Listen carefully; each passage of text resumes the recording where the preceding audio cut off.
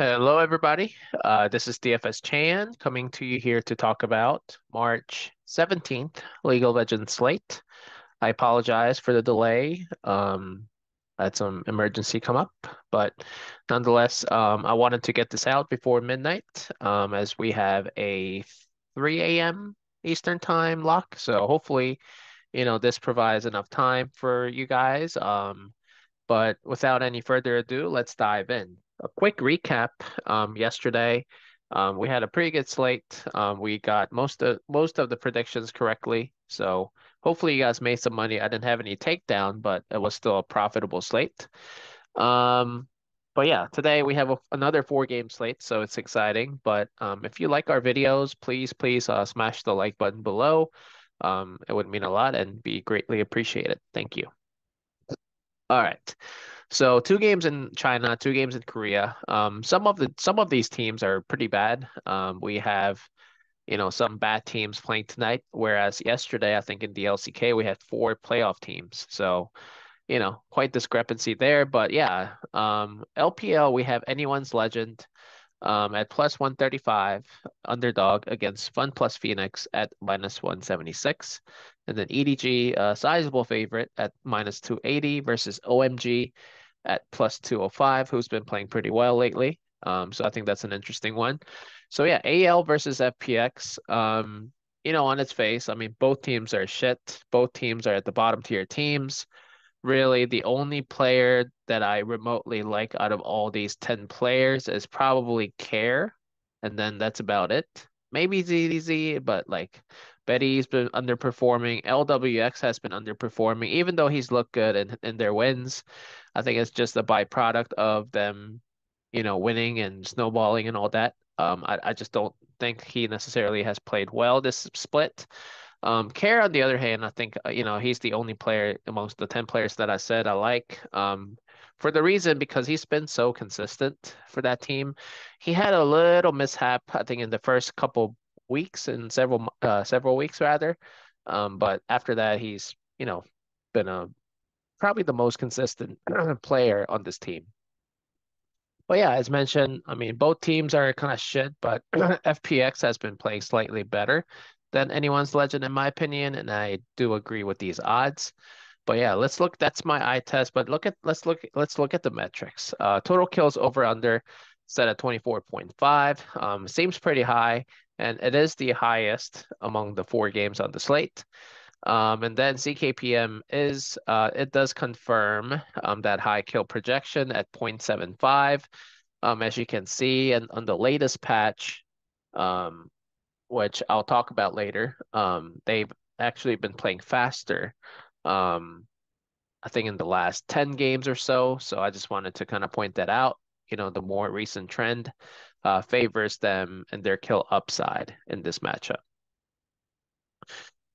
Jungle control percentage. FPX leads that, and Hacker, as much as I don't like him, he's been playing. He has played better than Xiao Hao. That's how bad Xiao Hao has played this split. So it's very disappointing because I really liked Xiao Hao coming into this split, but he's proven me wrong, and Hacker has been consistently bad too, but not as bad as Xiao Hao. So anyway, but you see that it actually has a jungle control percentage increases as on the latest patch. I think like I said, the latest patch consists of like 10 games, I believe, for the teams, and Hacker has been playing slightly better. So it kind of shows here the recent advantage that FPX has over other opponents, their counterparts. You see it spikes up to 10.7% gold spend percentage difference in favor of Hacker and FPX. So yeah, it's very interesting. I am starting to look at these metrics in different sections and like different chunks. Uh, let's see, like the chunk, the overall chunk of looking at the metrics for the overall spring split. versus I think the latest chunk of like the latest patch that they're playing on, which like I said is 10 games. I think having played so many games so far in the split, I think it matters quite a bit for me at least in my prediction model to look at different chunks of different data. So that is what I'm doing here, and it tells me that the recent trends favor FPX over AL in this matchup. As you can see, FPX has an advantage in the 80 carry mid lane and support by the metric of EGPM. EGPM, sorry. But yeah, I do think it's a little bit of a toss up. But I'm gonna take a firm stance on FPX winning. I don't think I'm gonna play any AL, but at the same time, it's the highest kill upside game, so AL is definitely deserving of the GPP equity. But I have some other matchups that I like a lot as well.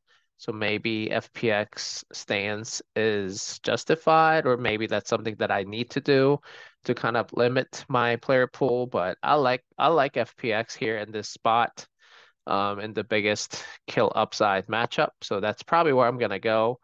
I'll probably go down as FPX goes down tonight, I think. That's where I'm at. All right, the next matchup is EDG versus OMG. Both teams are good. EDG is in the top first place. Let me pull this up. I think this is in Korean. Yeah. EDG is in the top place, so you know, I mean, they've clinched the playoffs, but they also need to worry about their seeding. So EDG, probably wants want to win this game, and then OMG here, they are playing really well. I mean, they're 8-5 as well. So both good teams, both most likely playoff teams, in my opinion going against each other. I think this is a toss-up, though. I think a lot of people think that EG will just roll them over, but OMG has been playing really, really well lately. I like that a lot. I know Aki has been kind of underwhelming in the jungle position, but everybody else on that team for OMG has been really good. And that scares me if I'm playing EDG, because I think OMG um, has been playing better as of late. Cream especially, in my opinion. The kill upside, though, looking at the stats and data, it's sitting at 24 over under kills for total kills, and then 0.73 for CKPM. And then you see, like I said, the latest patch I mentioned, EDG has been playing a little bit slower. So that tells me that if I'm stacking both Chinese matchups, maybe this is the one that I will use as a secondary stack. I think a lot of people most people will play lots of EDG as the primary stack, but I think that's one way to differentiate yourself because, the recent data shows that EDG has been playing a bit slower lately. And then jungle control percentage, late lane control percentage, all favor EDG, but not, I mean, by slight margins, right? Like it's not nothing too significant. Although jungle control, it's 3.6%. That's quite significant. As you know, JJ is much better than Aki, and Aki has been struggling, as mentioned. But OMG, like I said, in the laning phase and team fights, has been playing really well. So I do think OMG is a live dog tonight.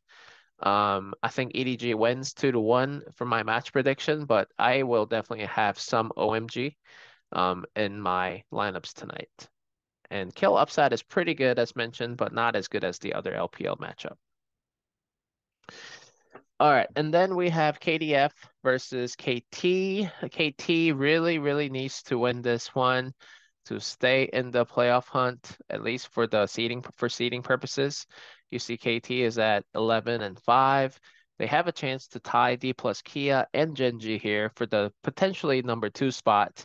I think each of these 3 teams will have one more game left, so KT definitely has a shot to advance to the next higher seed.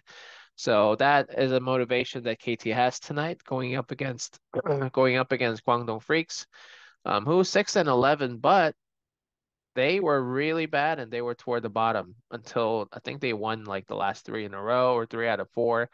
They've been playing really well, even though they just cannot um, possibly qualify for the playoffs. But they've been playing really well as of late. So that makes this matchup intriguing. But at the same time, looking at the metrics and looking at what Vegas thinks, this will be the lowest kill upside matchup here tonight, Guangdong Freaks versus KT. So, I think either of them is okay for the team slot, but I don't think I'm gonna have any of them in my lineups as this has the lowest kill upside. But yeah, I do think KT should win. 2-1, but KDF definitely has a shot just based on the recent form. All right, and then Nongshim versus Fred Brion. Um, I guess Brion now. Brion is favored at minus 275 over Nongshim. Both teams are shit. Like I said, Brion's number 8. Nongshim is number 10 on the standings. Total kills over under, though, 20.5 is a slightly higher than the other LCK matchup that I just talked about. CKPM, this is an interesting nugget. I think theirs is low, but guess what? Both teams have been playing faster lately. It's averaged at 0.73 between these two teams on the latest patch, which is worth like 10 games, I believe. That's comparable because 0.73 is actually about the same as the EDG OMG matchup, right? So I think I'm definitely gonna have a share of this game, depending on who I think will win. And who do I think will win? I mean, Fred Brion has an advantage here in the jungle, in the laning phase, in the golds per minute metric, golds spent percentage difference metric. And then the jungle control EGPM, Fred Brion's has an advantage there. But as of late, Nongshim has been playing slightly better. So I think this is going to be a closer matchup than people think. And two teams who are, this is a meaningless game to them, except for the future growth and development of these players, just to get that gaming experience under their belt. So maybe they'll try out new things, or they just won't try, just given the lack of the playoff hope. But nonetheless, I think Fred Brion should win this 2-1. But I do think it's more of a toss-up than people think. I think Nongshim has been playing a little bit better as of late. So they're definitely a live dog here tonight. So I may have them in a few sprinkles probably here in my lineups tonight. All right, I think that's all I got for you guys today. If you like my videos, please hit the like button below. Otherwise, good luck out there and have fun, and let's make some money. Have a good one. Bye-bye.